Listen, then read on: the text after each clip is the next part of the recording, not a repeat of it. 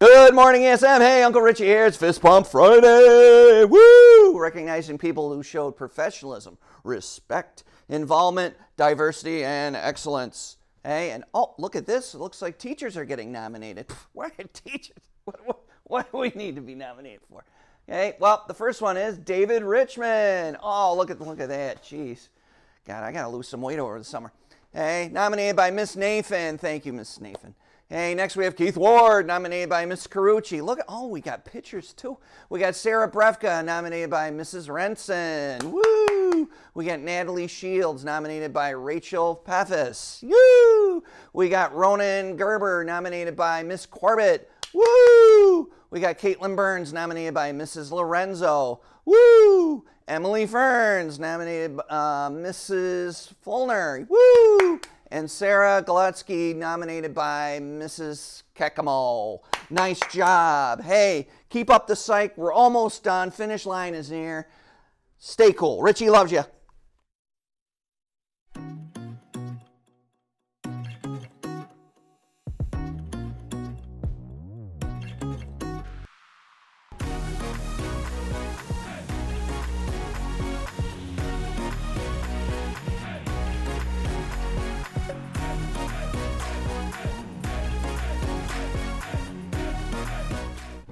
Good morning, ESM. I'm Josh. And I'm Katie.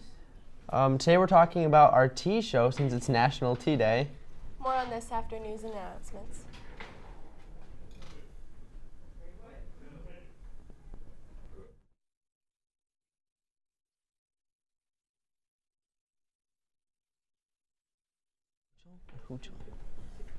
New York Gov. Kathy Hochul has signed into law to help reduce gun violence after mass shootings in Buffalo and Uvalde, Texas. The actions represent one of the biggest overhauls of New York's gun law since the landmark of SAFE Act of 2013 enacted some of the strictest laws regarding firearms any state in the nation.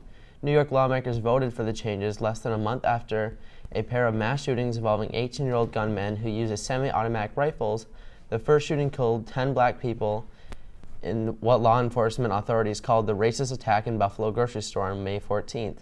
10 days later, the Texas shooting took the lives of 19 children and 2 teachers.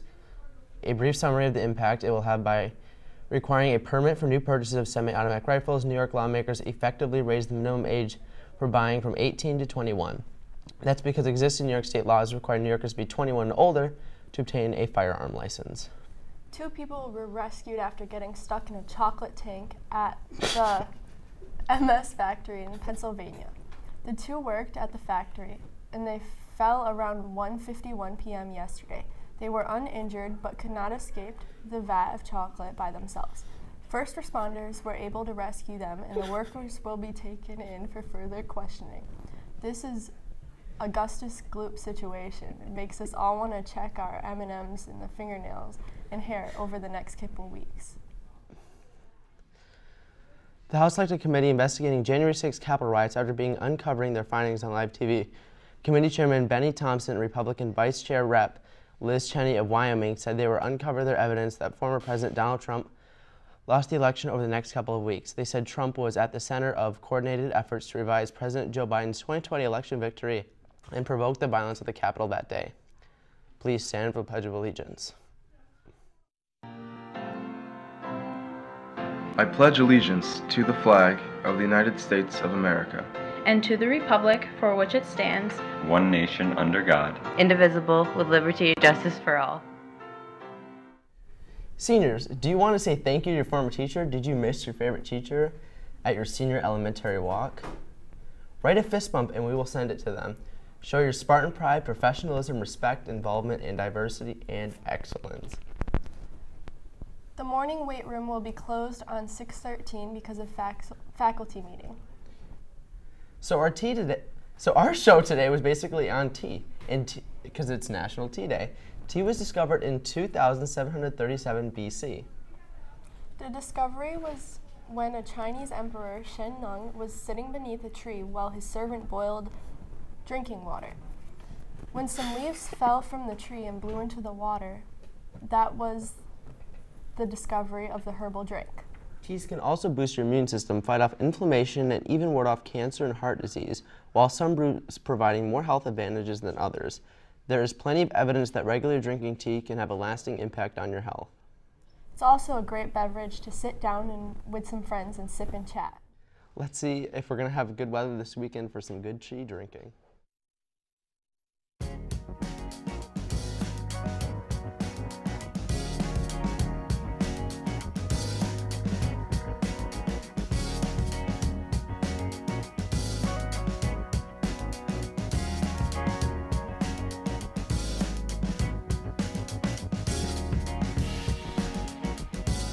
So the past couple days we've been getting more activity on this weather map, but when I'm here there seems to be nothing because there are no expected rain showers today.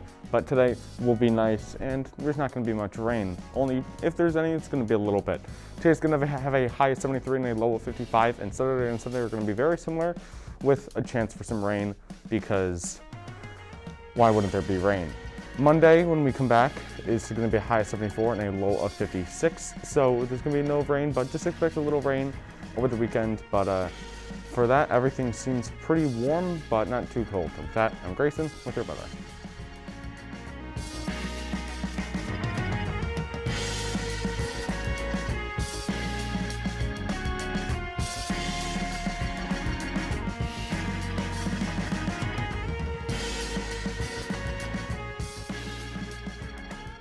Josh, what's your favorite tea flavor? Well, mine would have to be iced tea. What about you, Katie? Mine would have to be chamomile. Well, we all have our opinions. My favorite thing about tea is it doesn't give you the effects as coffee does. Yeah, we can really all.